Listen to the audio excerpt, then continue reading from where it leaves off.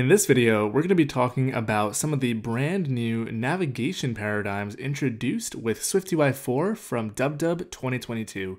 Before we jump into things, drop a like down below, hit subscribe if you're new here. Let's open up Xcode 14 Beta 1 and let's talk about some navigation. So I'm going to stick with the iOS tab up here, the app template, and I'll creatively call this nav demo, and I'll toss it onto my desktop. Now, of course, we should be sticking with a SwiftUI project here since all of these are related to SwiftUI indeed.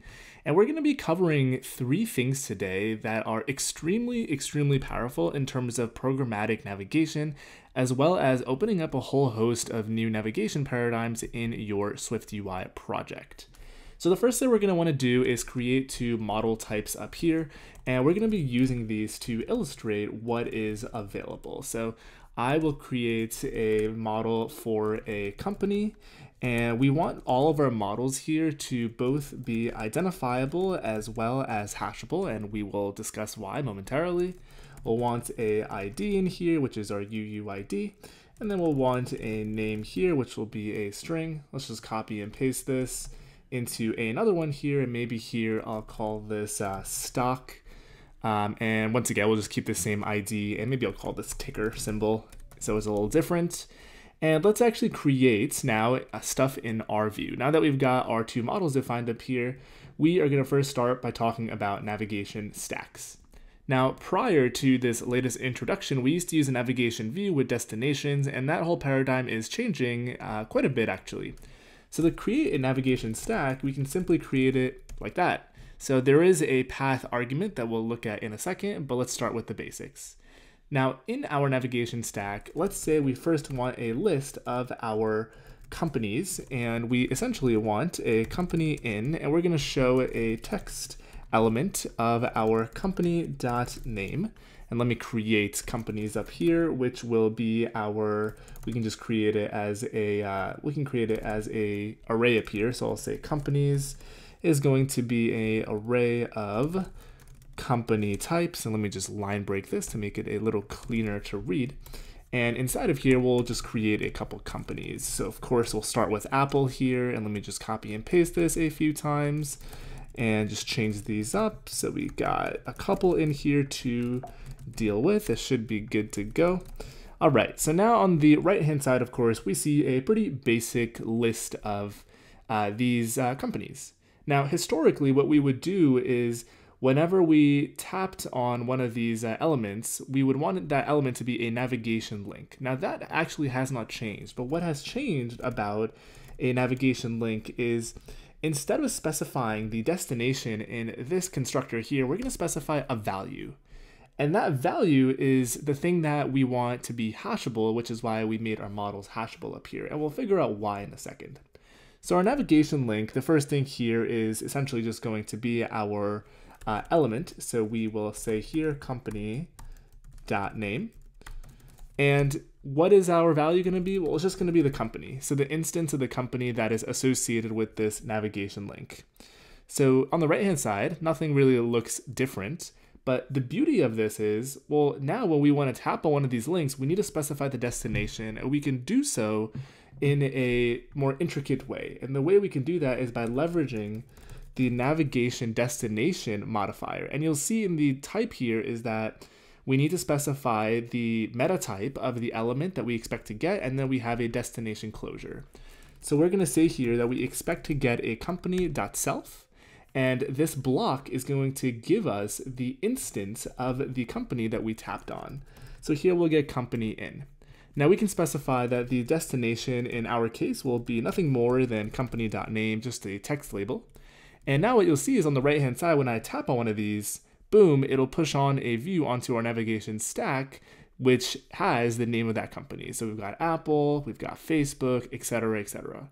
Now the first natural question is, well, what the heck is the benefit of this? The benefit of this is now you can have some flexibility of your destination, and you don't need to be verbose and specify it per navigation link.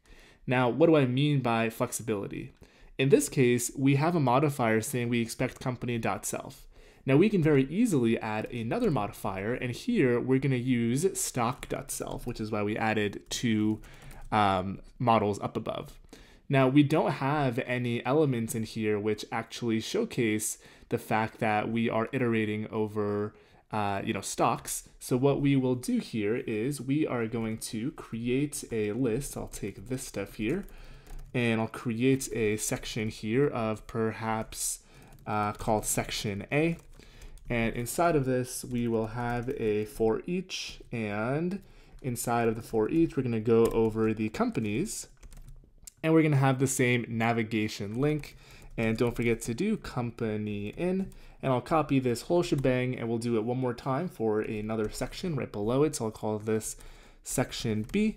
I'll call this stocks, and here we'll do stock in, and this will be stock.ticker. I realize I haven't created stocks up above yet, so let me do that real quick. So here we will create a couple stocks, which will be a collection of stock, and we'll want to just recreate these. I'll just type them out again since it'll be quicker. So we'll have some tickers here, and we will have, let's see, Apple. Let's see how many I can do off the top of my head. Facebook, Google, and Microsoft. And respectively, on the right-hand side, we should see a updated list. Let me just refresh this over here. Let's see if we have any issues. Here we need to change this since it's stock in. This should be stock.ticker, and I'll just make it a headline font just so we have some variety here. Now on the right-hand side, we should see our preview update. Again, this is the beta, so things are a little brittle, but bear with me. All right. We see our updated list on the right with two sections. Now, again, the thing to call out here is the fact that we're leveraging two different instances of this navigation destination modifier, and we are handling two types, one being company, one being stock. So if I hit company, we get the company text that we expect to see. But if I hit a stock, we'll see the related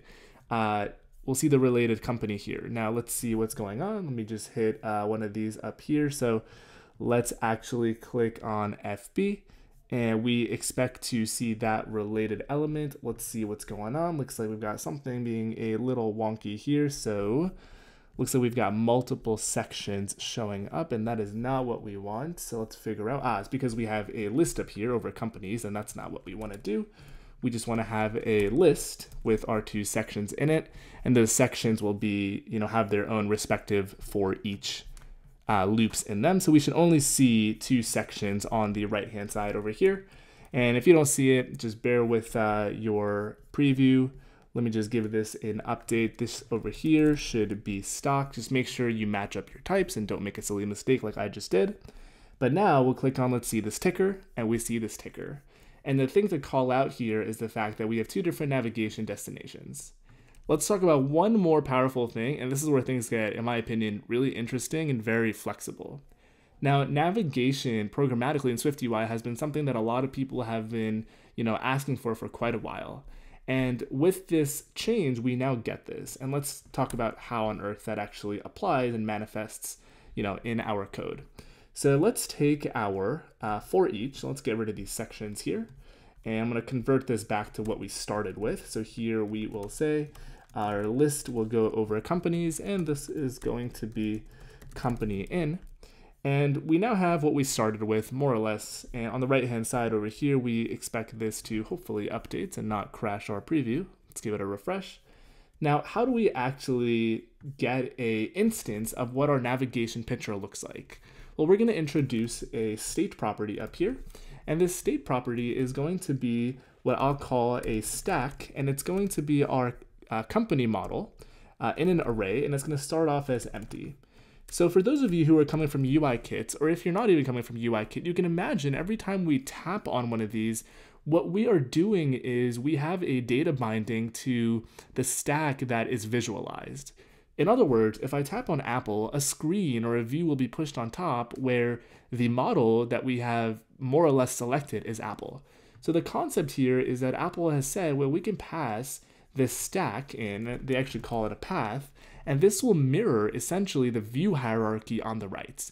And as we manipulate this data, we'll also manipulate our stack. Now, how do we pass this in? We can use the path argument here and simply pass in path like so.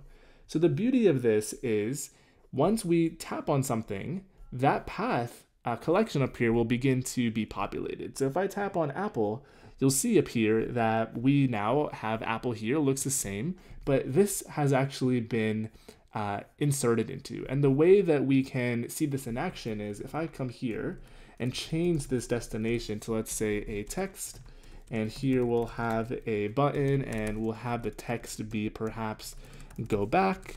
What we can do is we can modify that path and say, hey, go ahead and empty it out. And this is equivalent to pop to root view controller from those of you coming from UI kits, essentially pop to the root view in our stack. So let's see this in action. So I'm going to tap on Facebook here. We get this VStack, we have our text and our button. I'll hit this button and boom, we are back to our root. Now let me also add a little bit of padding around this guy because it's bothering me. Now this gets even more interesting if you think about the fact that you can populate this path with whatever you want. So let's say we want to have a stack with Facebook, Apple, Google in that order. What we essentially want to do is say this will be companies, and we are going to say it'll be 1, 0, and 2.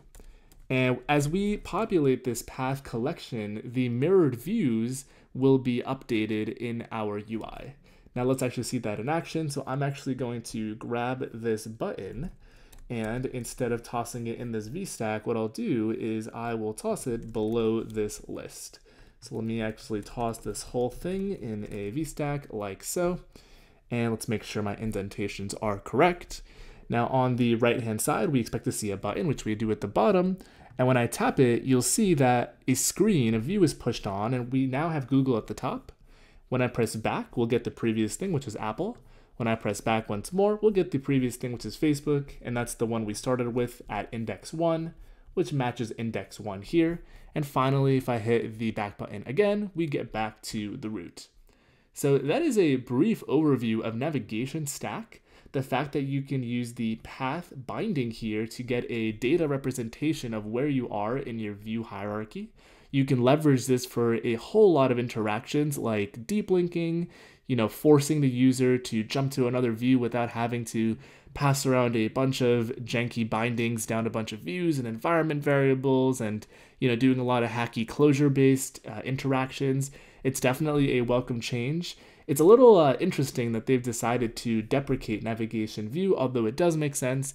Stay tuned for upcoming videos on the navigation split view, other navigation changes in SwiftUI 4, and a whole lot of more coverage from WWDC 2022. Before clicking away, make sure you drop a like down below, hit subscribe if you're new here into iOS and Swift. Thanks for watching, I'll catch you on the next one.